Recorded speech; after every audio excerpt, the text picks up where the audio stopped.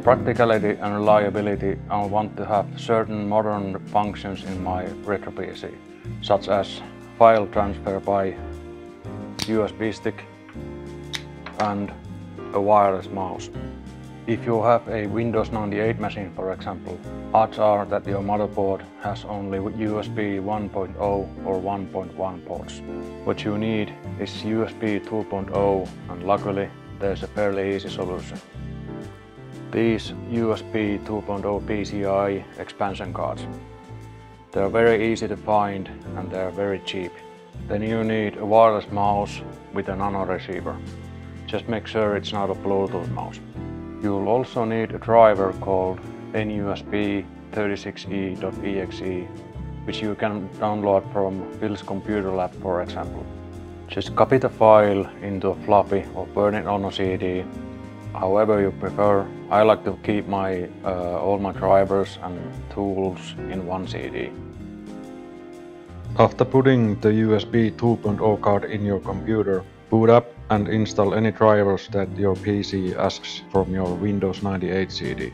Then just double-click the NUSB36E.exe, click OK and restart your computer.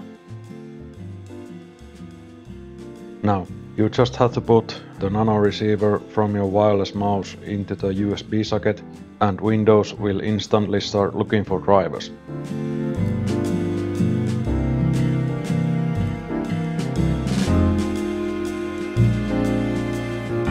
Let it install them from your Windows 98 installation CD, and after a moment your wireless mouse is ready for use.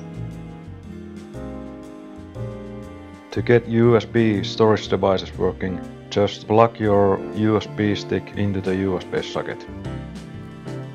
Windows immediately starts to build driver information database, and soon the USB storage device should appear into my computer.